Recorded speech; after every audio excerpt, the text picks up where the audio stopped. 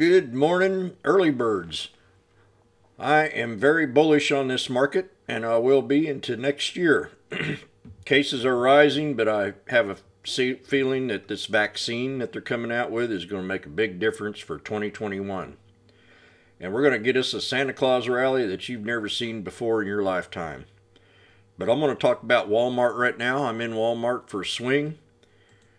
You know, I'm a technical trader. I trade on technicals only. I trade off the tape. The tape tells me exactly how much money's coming in and out of a trade. I trade with the level 2 and I trade off news. But I am totally a technical trader, and I've been charting patterns and also candlesticks. I've really started to emphasize my trading on candlestick patterns here in the last year, and it's made a huge difference in getting into the trades before and getting out of them before the sellers start to hit the market.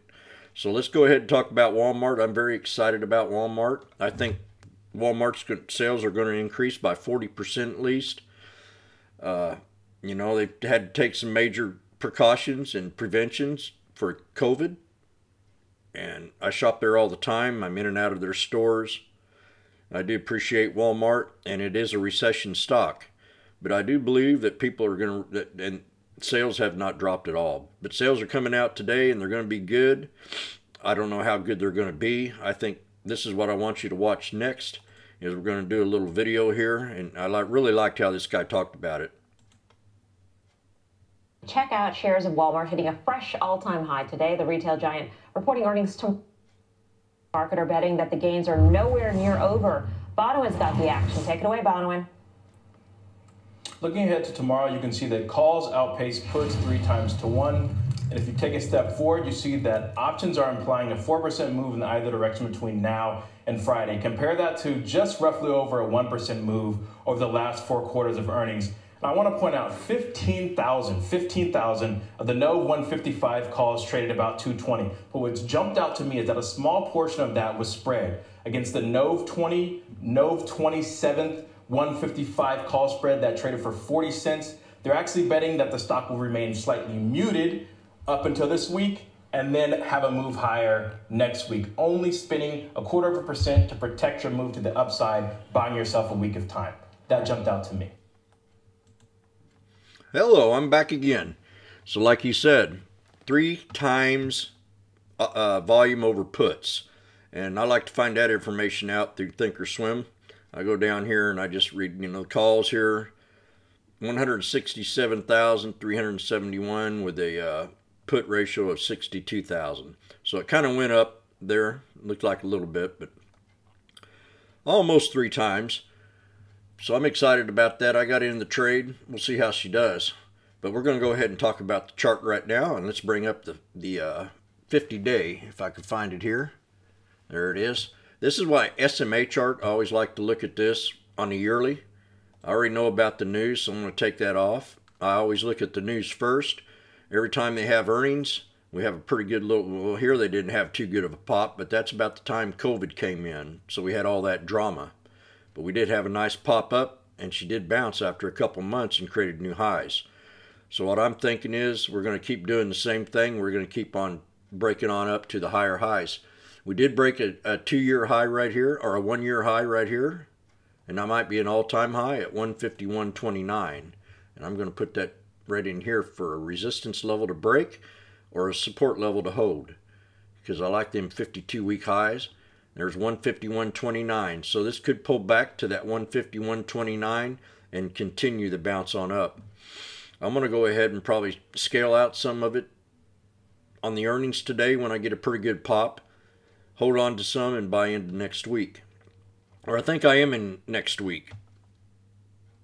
I think I got out a little bit ahead of everybody. So we're going to put a couple trend lines in here for pullback supports.